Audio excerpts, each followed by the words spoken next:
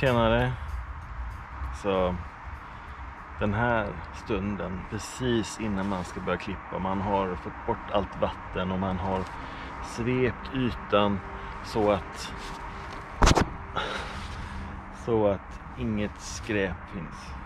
Det har varit en del maskar som har ätit i jorden och skapat lite högar, så de har vi ju nu och svept bort.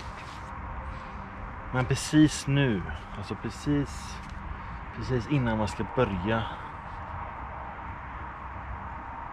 det är så här orört, aldrig klippt innan, det är en speciell känsla. Hur kommer det se ut? Ja, det kommer bli riktigt roligt idag. Första gången vi klipper gräsmattan på den nyrenoverade, eller ja, renoverad, den är ju helt nyanlagd.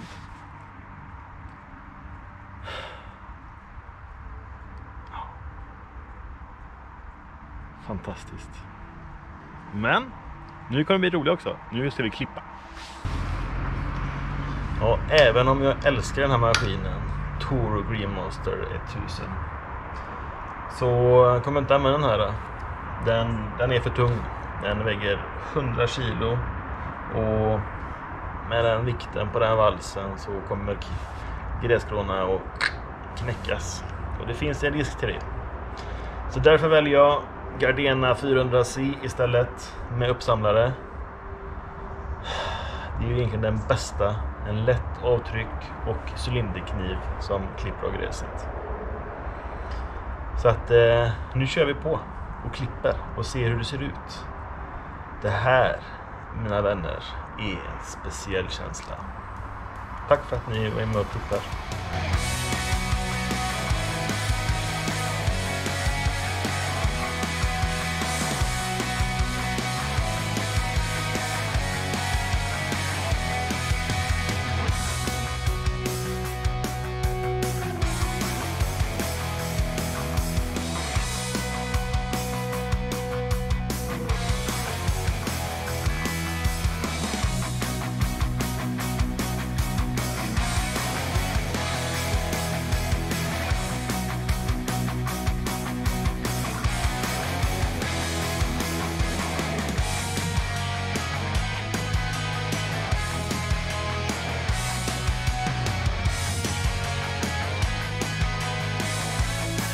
Magiskt.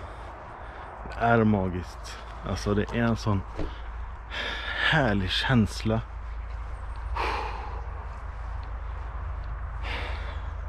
Det är så skönt.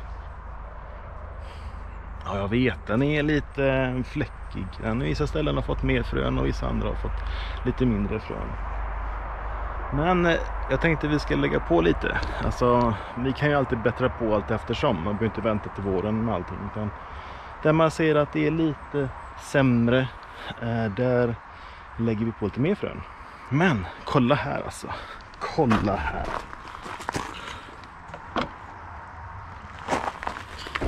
Bortsett från alla blad eller löv då. Alltså titta. Det är precis som små gummisnoddar, vet du. Det är precis känslan av den. Alltså den här Rödsvingel. Så det är precis som gummi. En fantastisk känsla. Och även när man klipper, det är ja, det är så mjukt. Fantastiskt. Alltså det är överträffar vad jag trodde om en gräsart. Och att det bara är en sort nu över hela ytan. Det kommer bli jätteroligt att få ta hand om den här gräsmattan. Och jätteroligt att även du stannar kvar och tittar på detta. Ja. Men vi tar lite mer frön då. Ja, och då som sagt så kör jag då med Skånefrö 100 svingel, och jag kan skriva här vad det ingår den här fröblandningen. Mycket trevlig sak.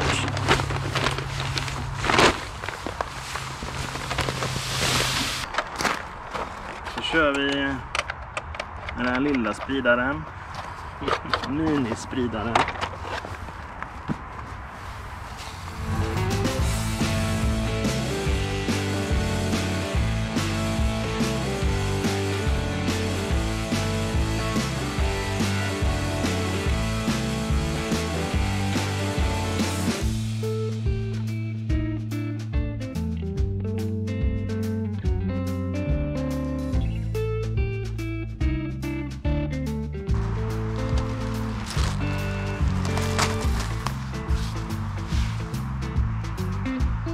Ja, och efter att vi har lagt ut frön då, där det är lite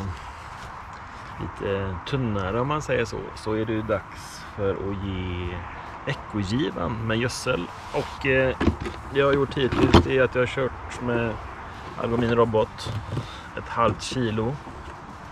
Och det är ungefär 100 kvadrat gräsmatta. Och så nu då så kommer jag komplettera med ett halvt kilo med höstgödsel från Algomin också. Och det är att det innehåller så lite fosfor den här, det är typ 0. Den här har ju en 15,0 8,5 i NPK och den här har ju 0,2715 i NPK. Så att allt för att gräset ska få den bästa starten som möjligt. Och det finns ju såklart många andra val man kan göra med gräsgödsel, men nu hade jag de här tillgängligt så att då är det lika bra man använder det. Jag vill tacka dig så jättemycket för att du har tittat på det här, och ja, det är lite magiskt över första klippningen.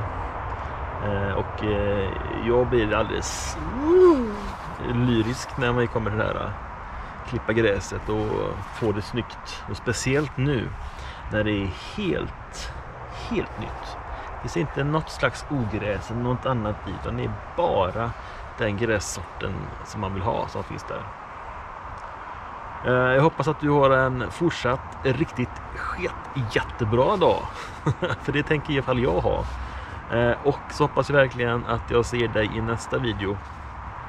Och glöm nu inte att trycka på prenumerera här nere någonstans. Så du inte missar nästa gång som det händer någonting här. Och det är ju som sagt, det vet man ju aldrig. Ha det bra. Hej då.